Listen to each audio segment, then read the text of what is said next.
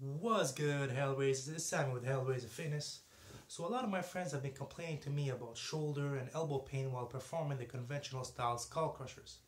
Now for the new lifters out here who don't know what a skullcrusher is, I'll be introducing it briefly and also about what muscles it targets. Now what I propose comes in the form of two variations of these skullcrushers that not only remove the pain and the pressure from the joints, but also give you a better contraction and therefore better time on attention and better gains. The conventional skullcrusher is usually performed on a flat bench using an easy bar, or sometimes a straight bar. This exercise targets the long head of the triceps and is a great mass builder. The reason behind the elbow pain is that at the top of the exercise, as can be seen on the left side of the picture, all the weight is shifted from the muscles to the elbow joint. Now in order to avoid that, we switch to a cable skullcrusher, which will help keep constant tension on the muscle. As far as the shoulder pain, that is usually caused by the lower portion of the exercise seen in the middle part of the picture. This is due to the fact that at the bottom of the motion, people will tend to try and grab momentum by swinging the bar a little bit behind the head. This places the shoulder at a very risky position.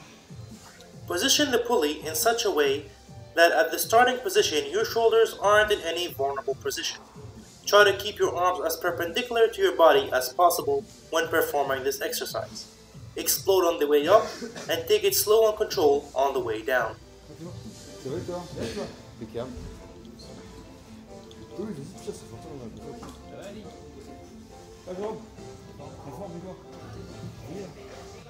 This exercise can also be done with a wide D handle. Here, you have the option of flaring your elbows or keeping them tucked to your body. The more tucked in, the harder the exercise becomes.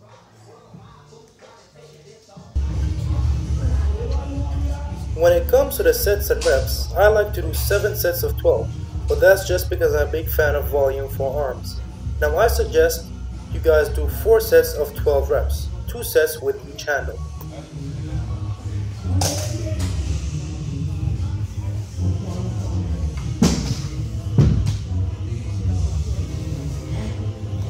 This was my 7th set, and as you can see, I was starting to get tired.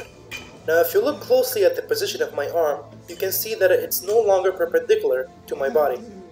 Usually in the conventional skullcrusher, as I mentioned earlier, when you get tired, you have the tendency to swing away from your body towards the back, and that's what causes shoulder pain. In this version, when you get tired, your body will have a tendency to push your arms towards your body. This will not only avoid shoulder pain, but you will also keep tension on the triceps.